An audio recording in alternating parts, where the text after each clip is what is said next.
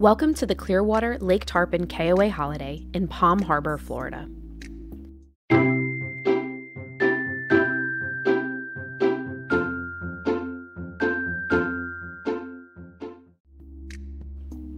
This park-like KOA is located on US 19, with easy access to Clearwater, Tampa, and St. Petersburg.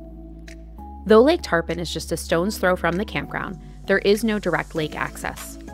However, Al Anderson Park is just a couple miles up the road and has walking trails, a picnic area, and a boat ramp. There are plenty of restaurants to choose from and no shortage of Greek food in nearby Tarpon Springs. Despite being on a fairly busy road, there are wide shoulders and sidewalks for walking, running, skating, and cycling.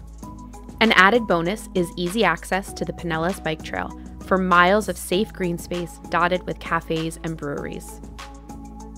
There are approximately 100 RV sites here, all full hookup with a mix of back-in and pull-through.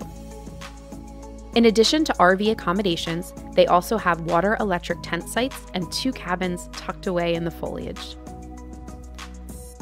The sites are decently spaced and each has room to enjoy the gorgeous and meticulously maintained flora of the campground. The site pads are a crushed shell material and they're generally level. All of the sites are equipped with outdoor seating, though if you'd like an evening campfire, be sure to book a patio site. Additionally, the sites nearer to the front of the resort may experience some road noise, so ask for a site further back for a quieter stay.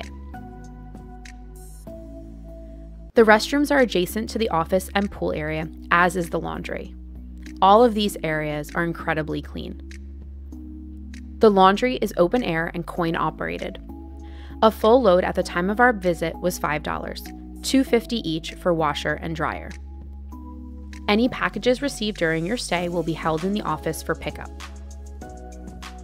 The resort does offer free Wi-Fi, but the signal strength was not strong enough for us to be able to use it consistently, though I imagine that the sites nearer to the office may have a better connection. Being a KOA holiday, there are amenities and activities to keep you busy during your stay. The pool area definitely has a resort-like feel, and it's heated during the cooler months for year-round enjoyment. They also have a playground, a small putting green, and a community fire pit.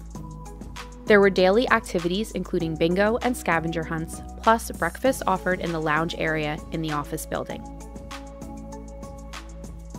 Teddy says he appreciated the fenced-in dog area. He also liked taking walks around the campground and saying hi to everyone and smelling the flowers. He said the gardeners do a really great job here. Being a KOA holiday in a prime location, you're paying for access and amenities. Though their prices do vary based on site category and time of year, generally speaking, the nightly rate averages over $100, which is on par with other similar resorts in the area.